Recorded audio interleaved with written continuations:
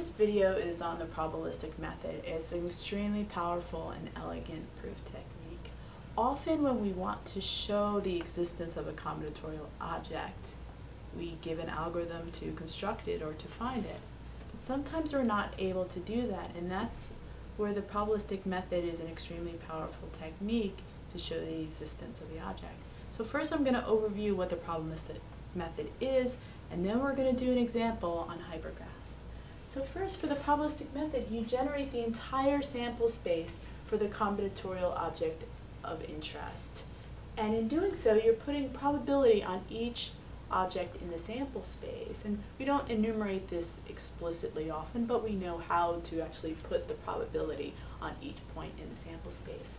So then, given these probabilities, if we can show that the probability of the combinatorial object of interest is greater than 0, then we show that it exists. Now this step is very counterintuitive, because in our everyday life, if someone were to tell us something like there's a non-zero probability that aliens exist, you wouldn't necessarily be convinced of that.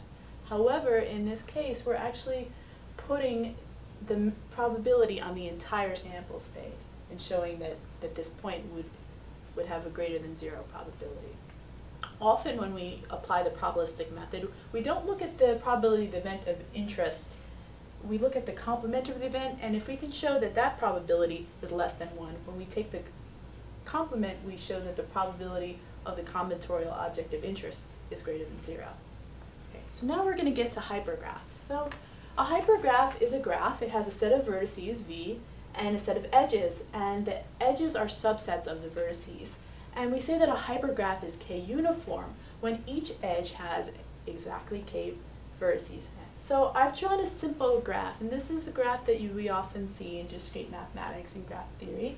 And it just has 4 vertices, and I will list out the edges. So the edges here are 1, 2, so this is one set, and 1, 3, 3, 4, and 2, 4. All of the edges have 2 vertices, and that's why simple graphs are 2 uniform. So now we want to actually get to our problem of interest. And our problem of interest is dealing with valid colorings of graphs. So let's define what that is. A valid coloring of a graph is an assignment of colors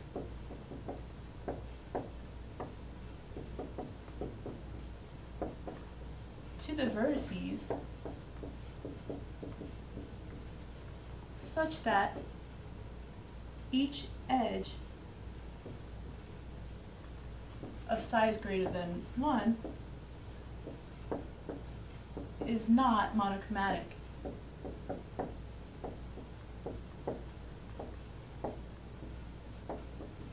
So let me show this on this simple graph. Well, first let's do an invalid coloring. So an invalid coloring would be one that assigned the vertex 1 the color red and the vertex 2 the color red. This is invalid because this edge is monochromatic. We can fix this, and we can 2-color this entire graph. And the way that we can do this is that we can make the vertices 1 and 4 both red because they're not connected by net. And we can make the vertices 2 and 3 blue. So we just showed a valid 2 coloring for this graph. Okay. So now let's consider MK. M of K. And this is the smallest number of edges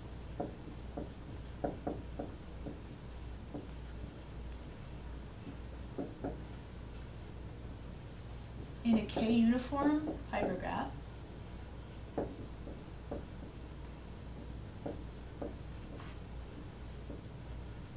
that is not 2-colorable.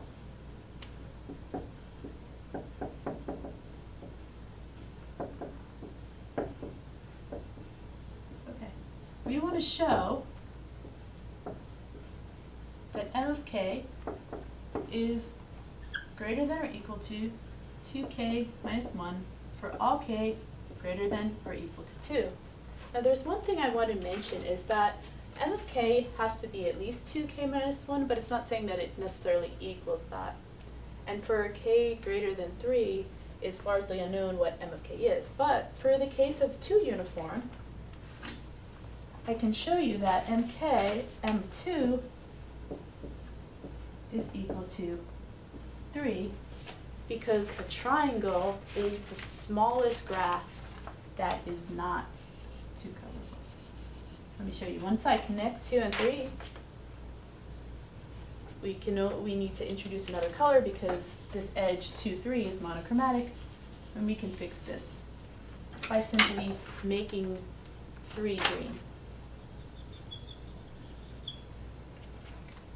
Okay, so let's get to work on showing this result. And the way that we're going to do this is that we're going to actually consider the complement. So we're going to consider when the number of edges is at most 2k minus 1 and show that a valid 2 coloring exists.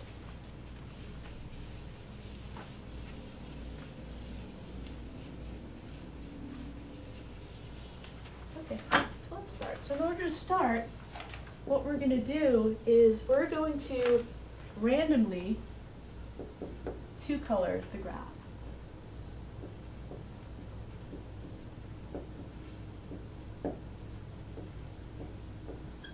And what I mean by that is that we are going to assign each vertex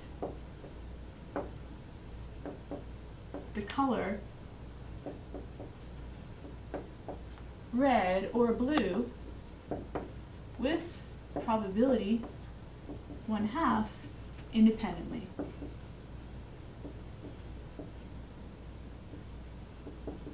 Okay.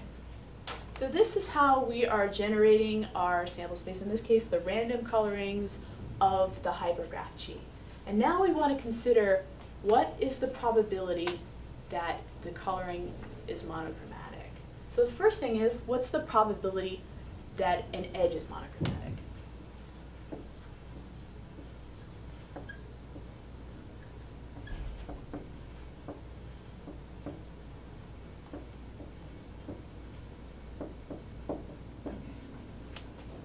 There are 2 ways for an edge to be monochromatic.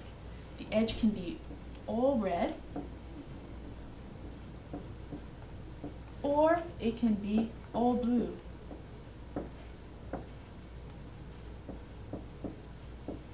And the intersection, an edge can't be all red and all blue, so that's not possible. That has probability 0. So in this case, we're applying the union bound, so the probability of A or B equals the probability A plus the probability B. In this case, our union event is the probability that the edge is monochromatic red or monochromatic blue. So now, in order to calculate this, we have to apply independence. Now recall, if events A and B are independent, that means the probability of A and the probability of B equals the product of the probability of A and the probability of B. So in this case, each edge has k vertices, and each vertex will take on the color red or blue with probability 1/2. So in this case, the probability that an edge is all red is going to be 1/2 raised to the k, because we're taking the product of the probability that each vertex in the edge is red. Similarly, for a monochromatic blue edge, it's the probability that a vertex is blue for each of the k vertices in the edge, so that's also raised to the k. So when we add these together, we get 2 times 1/2 raised to the k, which is just 1 divided by 2 to the k minus 1. So that's the probability that an edge is monochromatic. But now we want to concern ourselves with the probability that any edge is monochromatic. So that means we have to actually consider all the edges. So the probability that any edge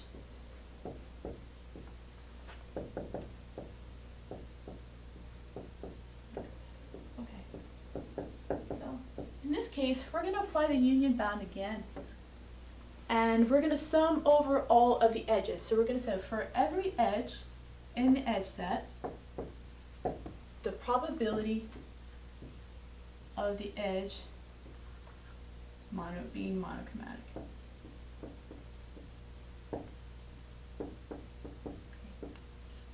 Okay, so now we have the probability of the edge is monochromatic. So we're implicitly applying the union bound here. But in this case, we don't have equality.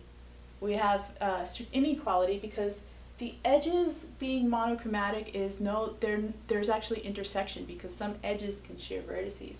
So in this case, we can go less than, strictly less than. So now let's look at the probability of an edge being monochromatic. We just solve for that. So we show that that's 1 divided by 2 to the k minus 1.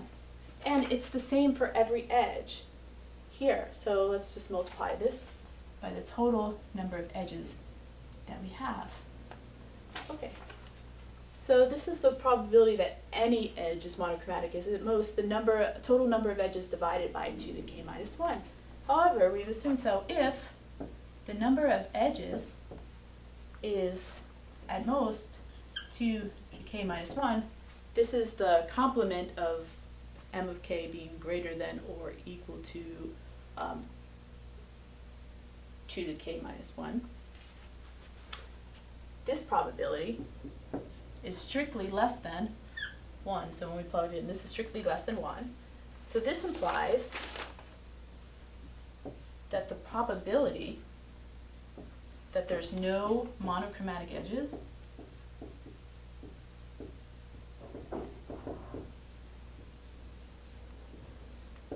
is greater than 0. So if we have no monochromatic edges, that implies that there exists a valid 2 coloring.